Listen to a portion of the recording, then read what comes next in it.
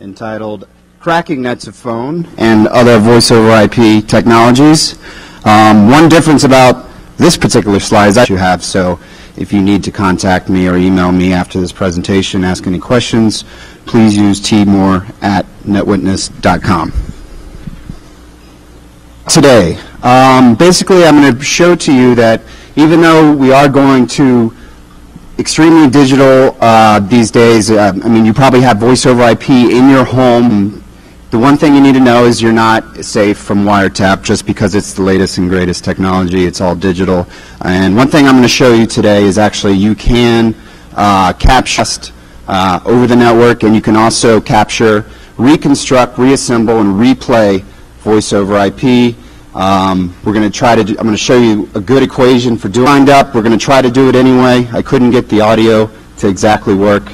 I don't have a direct feed, but I'm going to try anyway to hold the mic up to the laptop, and we'll see if that works or not. Out of this presentation is if you're at home, you have voice over IP, or maybe you're at work, you might want to be scared if you see the unmarked white van parked outside, because they're still going to be able to on. This is Net2Phone. When you dial out, this is from a packet capture. When you hit the dial button on the Net2Phone application, this is the packet that gets sent out.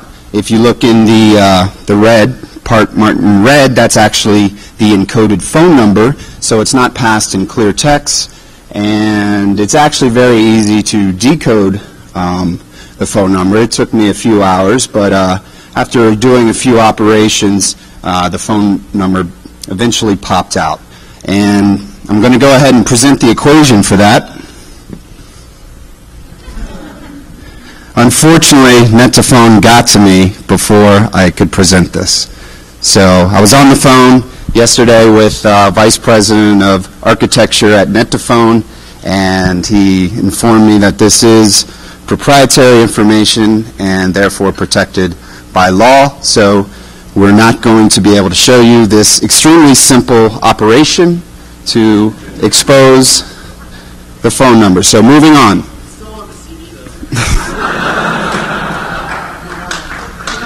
Oops. I just had a PowerPoint malfunction. I'm sorry.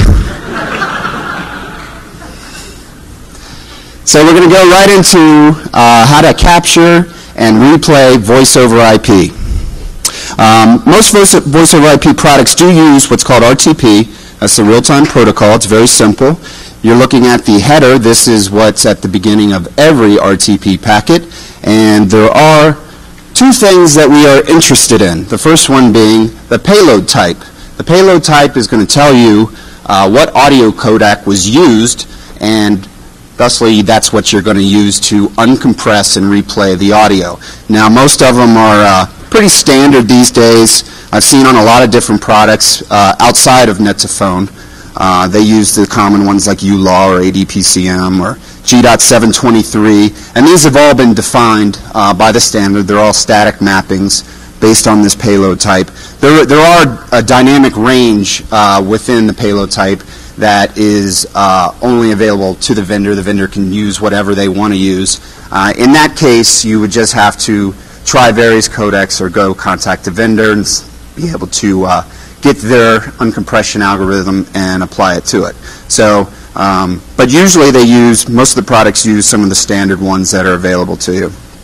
Now, the other thing that's important is the timestamp. Now, the timestamp's important because in voice over IP communications, you do not transmit silence. So, in order to actually do a replay of the conversation from packet capture, timestamp becomes important because we need to add the silence back in. So there's 5 steps here to do this, and this can be done from any packet capture. Maybe you're using TCP dump or something like that.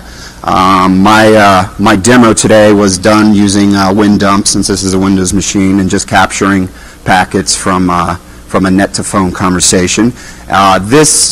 These 5 steps are actually fairly generic in that they should work for any product that is not encrypting their RTP traffic. So, and I've tested it on a lot of different applications as well as hardware devices, and it works fairly well. So the 5 steps are: we need to reassemble the application streams. We need to decompress the audio.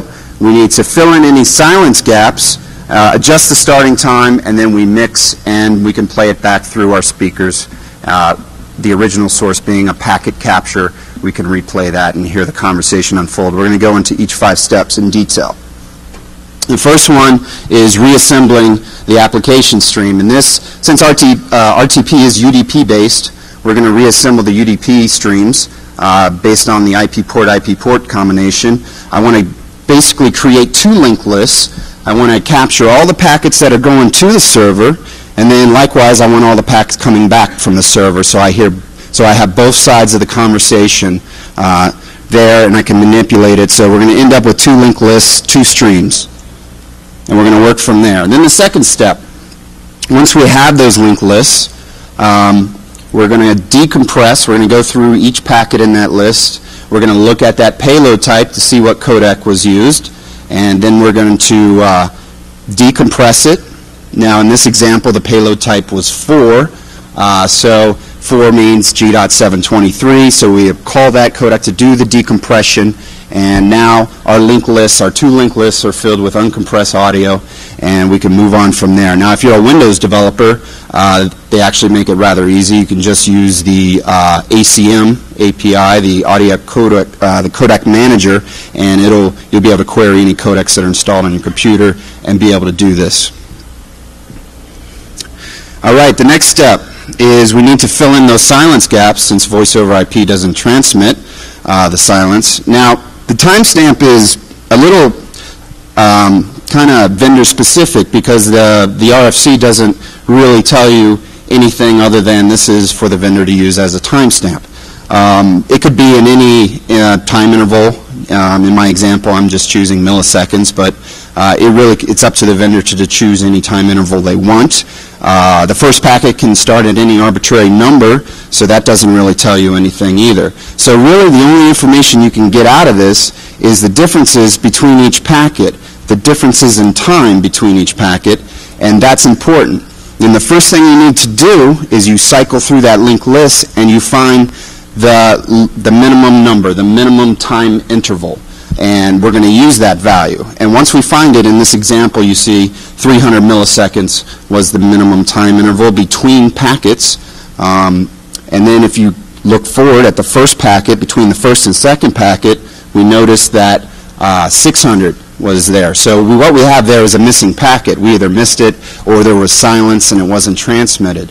So based on that, we know we need to add in 1 packet of silence. Likewise, between the second and third packet there, you see we have a time interval increase of 900, whatever 900 is, and that tells you, since 300 is the minimum between packets, and it's always a multiple, by the way, 300 is the minimum, that means we need to insert 2 more. So the end result in this example is we're adding in those packets to put in the silence. Otherwise, if you were to play back this stream, all you would hear is nonstop talking. There would never be a break. So that's important to do, especially when you're going to do what we're doing and mixing both sides, both streams together so that you hear the full conversation.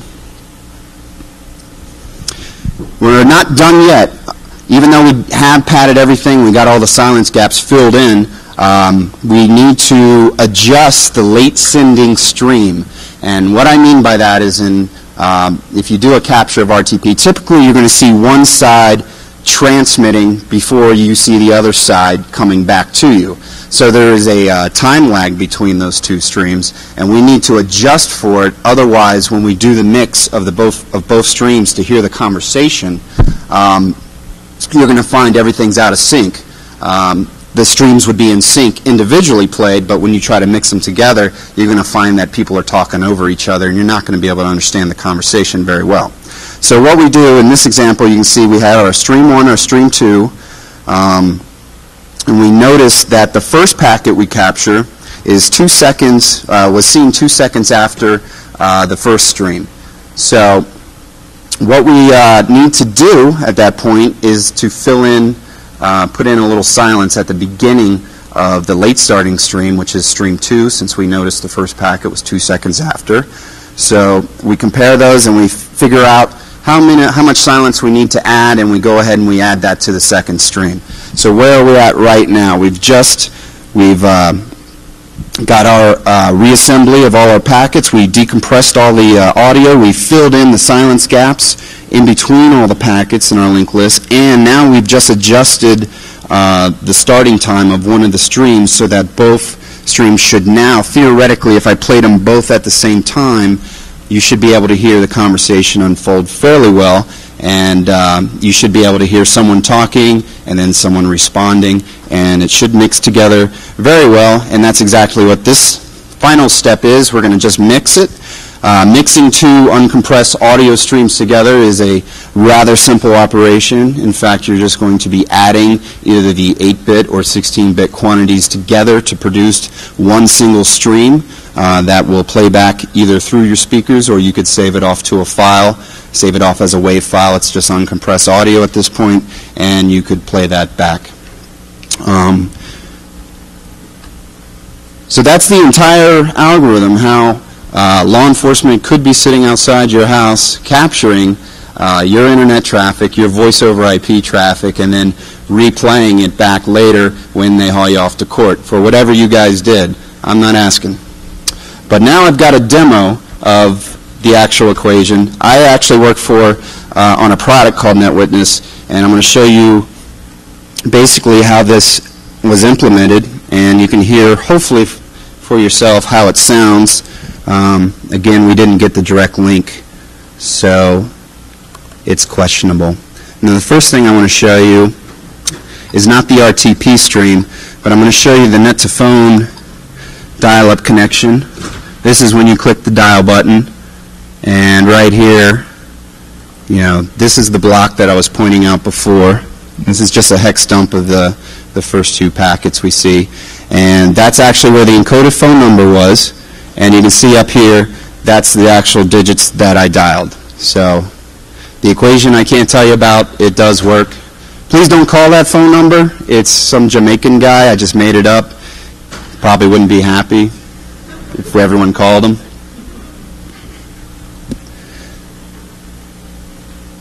All right, now for the good stuff, hopefully. This is the RTP stream. This was step one. This is where we had to reassemble the packets, and you can see the two IP addresses involved here and the two port numbers.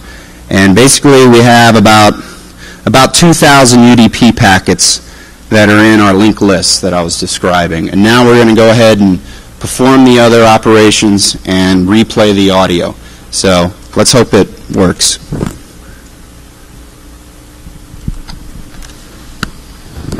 Can you hear that? Hello? Hey, Scott, it's Todd. I'm calling you with Net2Phone right now. Oh, sounds like a regular phone call to me. Yeah, I wanted to see if you're going to DEF CON this year. It's in Vegas, isn't it? Of course I'm going. Well, guess what? I'm presenting this year, and I'm going to demo how to replay voice over IP. Really? What conversation are you going to use to replay? Well, I was going to use this one. You're capturing this conversation right now? Yeah. I gotta go. Hello? There you go. How'd that sound? Thanks, guys. That's all my time. I'll be outside if you want to ask me any question. Thanks again.